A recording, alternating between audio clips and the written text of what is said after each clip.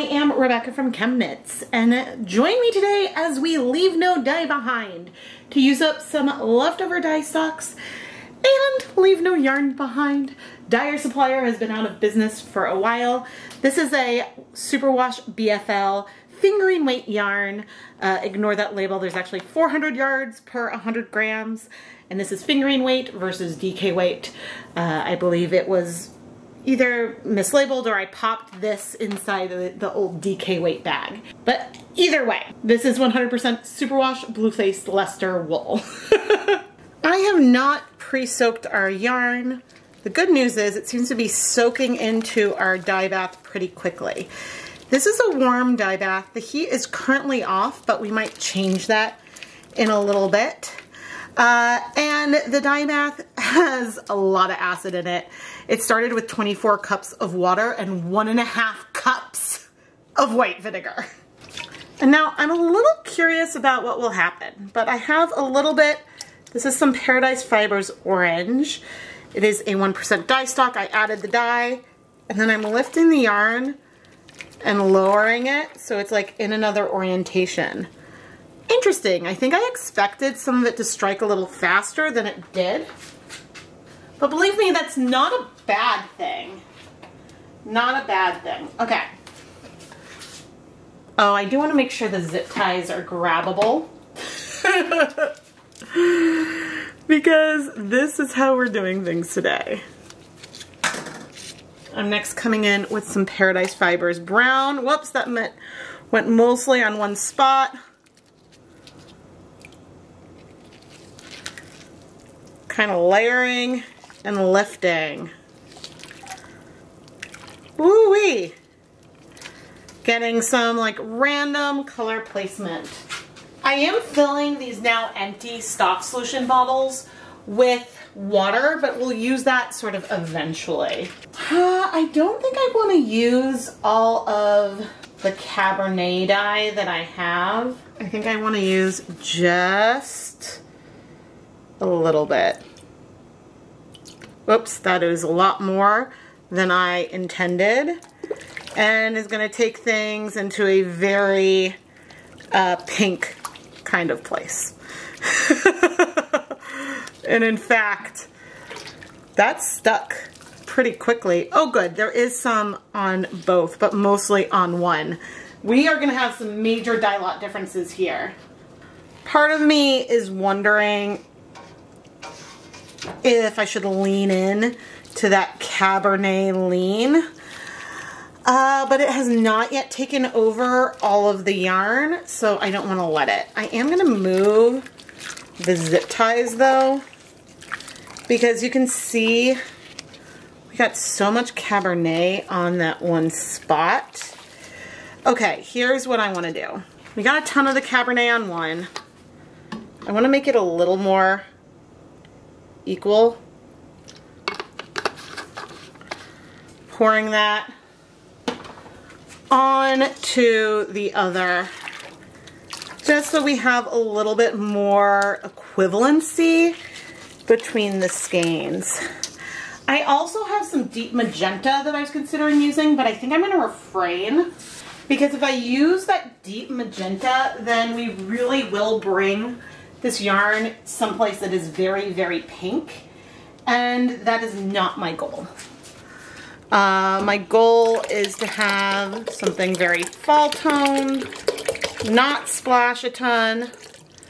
This is the rinse of the Paradise Fibers brown, and then orange. And I'm going to turn the heat on now, because our dye bath was quite warm, but it's not really anymore. I mean, actually, that's a lie. It's still quite warm. Did the burgundy take over completely? A little bit. But we've got a lot of the other colors in here. The burgundy, the Cabernet, it is so pigmented that it really does take over. But this is really, really pretty. And I would say that I have a tiny bit of the Cabernet left. I have been working on that dye stock for ages.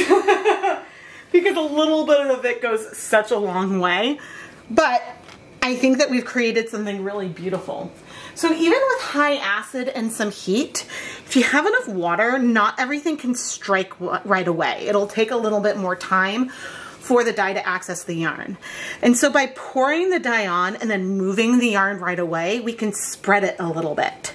Now we could have poured the dye on and just let things sit, but by moving it, we softened the colors. And I think we're gonna have some really nice effects also because this yarn was dry when we started. And so yeah, I'm really excited to see what we end up with. But anyway, I'm gonna set a timer for 30 minutes and then we'll come back and check in on the yarn. It's been 30 minutes and I'm gonna turn off the heat and locate our zip ties. There's a hint of some color left in the water.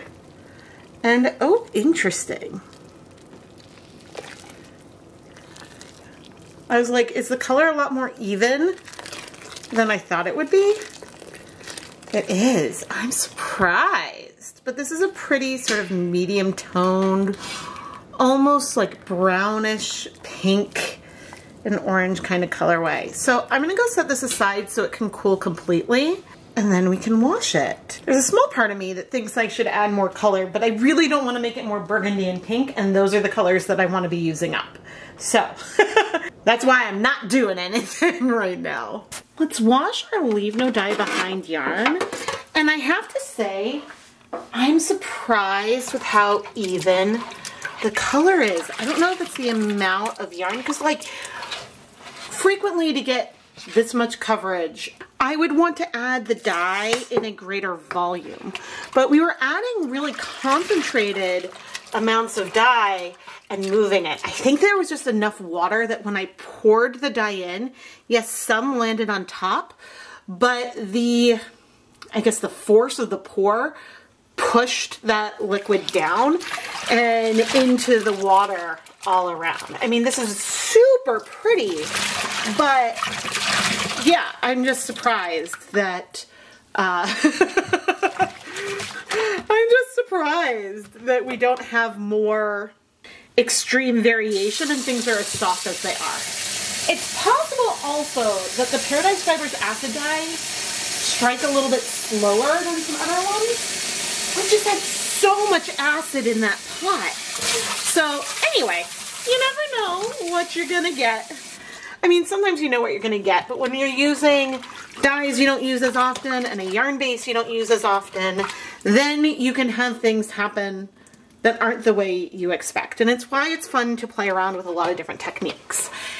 And that's why I try to play around with a lot of different techniques so that way you can learn from whatever happens in my video. And I know that it's harder to learn from what's happening when I'm doing a Leave No Dye Behind like this because I don't always have exact measurements of how much dye and how much liquid, but I like to take risks and play around with things so then you can play around as well, or if you try something the same or similar and it comes out really different, then you can think about what those differences could have been from. But anyway, I'm gonna pop this through the spin dryer and hang it up to dry.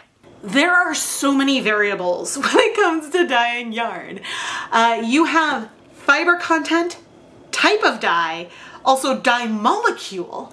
You have acid and heat and the amount of water that you're using to apply that dye, the application method, and sometimes little tweaks to these things may not make a difference. If you're gonna kettle dye some yarn a solid color or like with a single color and you have 100 grams in 16 cups of water or 64 cups of water, it might not make a huge difference. But there's other times like a volume that you're using can make a huge difference in how concentrated your colors are and what you end up seeing. And so that's why it's fun to tinker, but never forget how much of a difference the yarn base itself can make. Because two different types of superwash merino from two different mills might behave slightly differently when it comes to how quickly colors strike to the yarn. They also may not work that differently, they might work very similarly, but that can account for some differences you see. The other variable that I don't always give enough credit to, I often talk about acid concentration, the water volume, And so just like you have to pay attention to a yarn base and the source of the yarn can make a difference, the dye colors can make a difference as well. Because we've seen this a lot with color breaking and other things, but some dyes will strike to yarn really quickly. Other dye pigments won't. And so if you're trying to do the exact same technique with a color like royal purple that strikes super, super fast, or fluorescent fuchsia which strikes really, really slow, you're gonna have different results. And so some variations, even if you use the same techniques and everything I'm doing, but you're doing it with different colors, the colors themselves can contribute to differences you see with a technique when you're just mixing up the color. So anyway, I just wanted to throw all that out there. But now let's go take a look at our finished dry yarn. As I'm laying out the yarn, I'm just marveling about how soft it is. I love spinning BFL, and I would say it's not quite as soft as merino, but it's still very, very soft. Too bad this yarn base isn't available anymore. Here is the finished dry yarn. We have some lovely soft notes of color here. I think pouring on the dye with the yarn in the pot and moving it gave some really, really pretty layers and combinations. And I don't know, I need to play around with this more. So often I'm team don't stir. And that's mainly because if you don't stir, it might be easier to reproduce something. It's harder with the timing and how much you're pouring in when I'm doing something like this. But I almost don't care because I love this so much, and I need to play around with more space immersion dyeing, adding the dye to the yarn while things are really just sort of free floating, and play around with movement because I love this type of soft colorway. This project is a good one for talking about dye lots. Both of these skeins were dyed in the same kettle at the same time. And this one feels like it has a bit more orange to it. This one has a lot more of a pastel area. It just depends on which yarn is on top and which is on the bottom. And so when it comes to hand-dyed yarn, even if things are the same colorway, there will be variations skein to skein.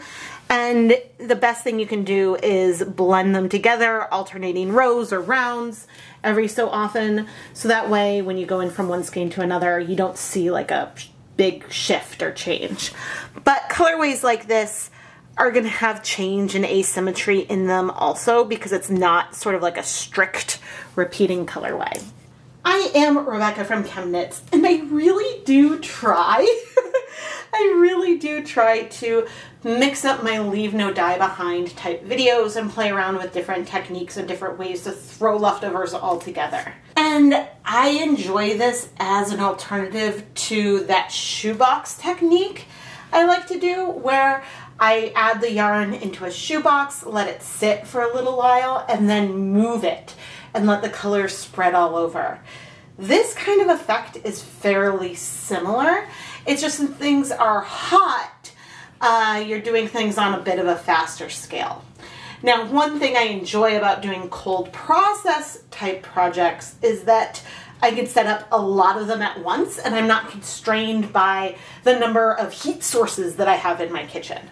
But I digress. Let me know what you think about this yarn and colorway, and what kinds of color combinations you'd like to see me play with in the future.